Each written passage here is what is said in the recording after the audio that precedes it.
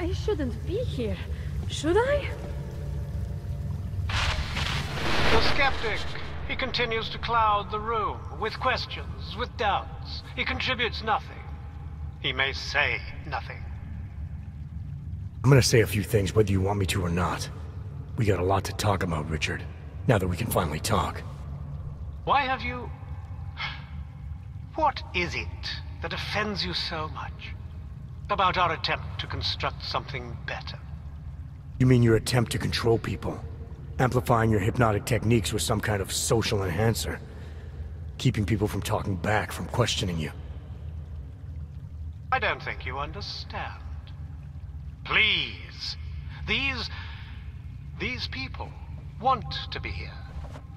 We need each other.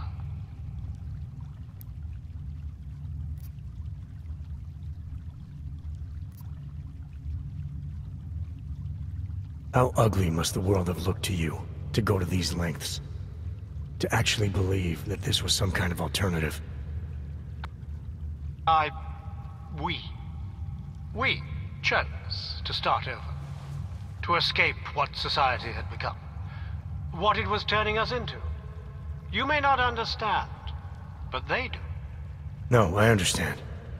You sought out people who were vulnerable. People like you, who had reasons to run away. Who do you think they are? There are no missing persons reports. I didn't rip them from warm meals and bamboo linen. For those who wander the sewers at night in search of answers and alternatives, this is as good as it gets. No more hiding, no more running away, no more feeling abandoned. They need me. They need somewhere to feel welcome. And the ones you don't welcome? Those who try to question or resist, like Visnik, like me? You have no problem rejecting them, threatening them, installing gun turrets to ensure they can never pull back the curtain. The guns exist only to protect the ideal. Even the most peaceful communities must be prepared to defend themselves. This isn't a community. It's a magic trick. You've been hypnotizing people, selling them on some fantasy of what you wish the world was like. He tricked us? I don't understand. None of it meant anything. Please, don't leave. He can undermine me all he wants, but he can't change what it's like up there. The decommissioning, the segregation. They will round you up and catalog you. They will do worse.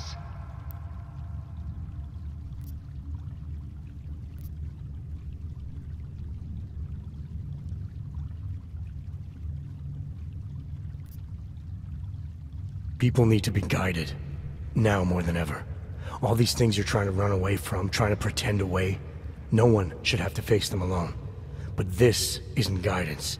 This is just replacing one totalitarian nightmare with another. I went too far. He preyed on us. By a few thousand miles, yeah.